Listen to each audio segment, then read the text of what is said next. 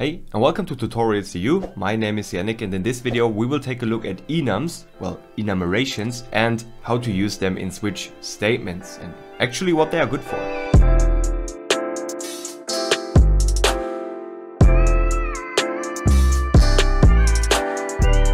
So let's get started. Here I have a clean console application, and I will now set up our first enum. So usually you would do that in a separate file, but just for the sake of this video, I will do it right here after our internal class or right before our internal class. So if we want to set up an enum, you just use the enum keyword. Now let's call it days of week, for example.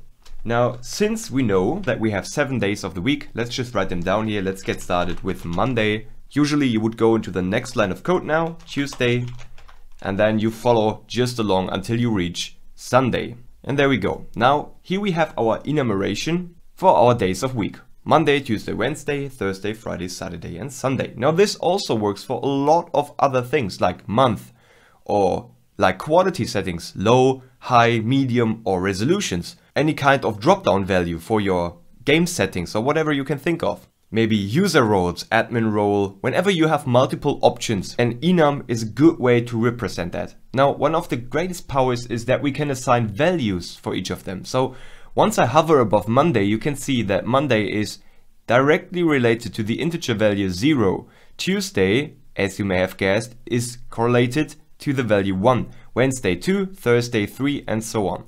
So we could also override that and say like Monday is 4, Tuesdays equals to 5, for example. If I now hover above that, you can see that Monday is now related to 4, Tuesday to 5. So we can use integers to take the days of week. We could also take the days of week enum value, which is Monday, to get the actual correlated integer. No worries, we'll get to that just in a second, but you should definitely know that you can assign integer values to each of those elements. And by default, the first value starts at 0, and then just increments with each element. Very, very important. If you are interested in C# and .NET development, go ahead and check out our C# Progress Academy, which is a self-paced online course that teaches you advanced C#, ASP.NET, Angular, unit testing, and even C# software design patterns. We offer a 14-day money-back guarantee, and I'm absolutely sure that this is the fastest way on how you can progress as a C# developer. So please go ahead, check out the link in the description below or popping up right now at the top right corner.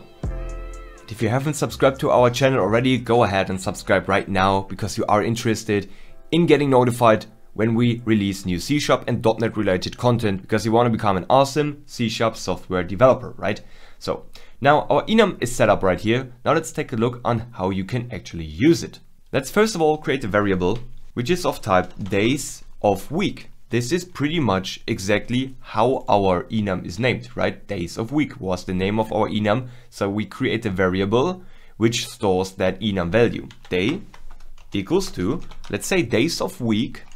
So we again access our enum just like a class, and then we can take like kind of its properties or all of the days of week, so to speak. So Monday, Friday, Saturday, and all of that. Let's just take Monday.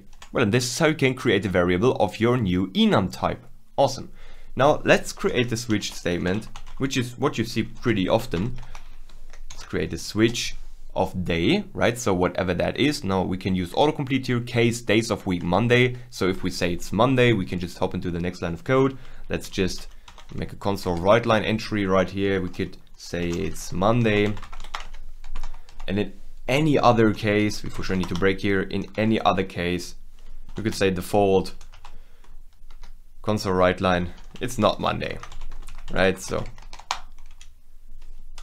afterwards we can break again. Awesome. Now let me just put that into the next line of code. Okay, so basically you get the idea, right? If it's Tuesday, we could also add a case and all of that, so no problem. Great. So this is basically how you could say like, okay, if I have like whatever graphic settings for my game applied, I will right here handle that quality settings. I would go like, okay, increase the quality, or if it's low, decrease the quality or whatever. I think you get the idea. So enums are pretty often used for any kind of settings or, well, situations where you have to choose a specific option, a specific role or whatever. Now, let me just give you an idea.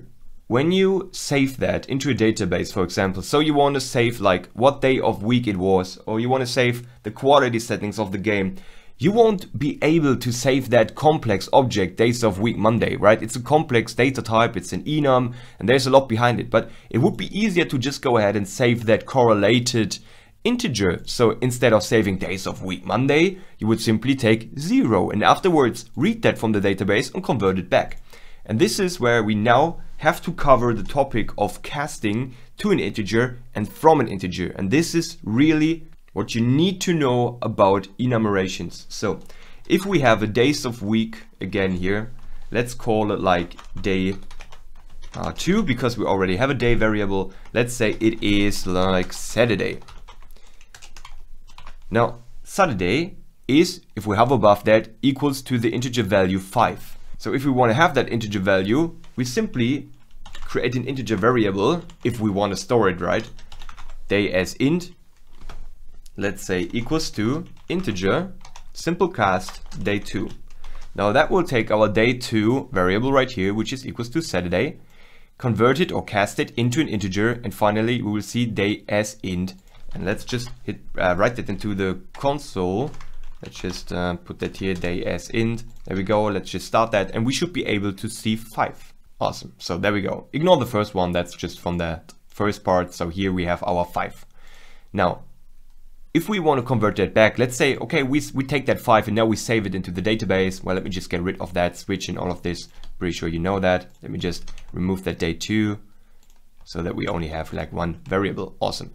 Now let's do it the other way around. Let's imagine that we are reading that value, that 5 from the database. So it was like last online ID equals to 5. Okay, now we're reading that from the database. And we don't want to show like, hey, you were last online on 5. No, we want to show you were last online on Saturday, not on 5. So in that way, we again create the days of week object. Let's say last online, just to give it a little bit more context. And now we are casting again into our days of week. Where we cast the other way around, we cast the integer. So let's take our last online ID, right? Which is 5. We try to cast 5 into days of week, and 5 right here is Saturday. It's correlated to the integer value 5, and afterwards last online will be 5. So if we just log that into the console write line, and we simply write down last online, which is that one. I'm just highlighting it so that you definitely know what I'm talking about.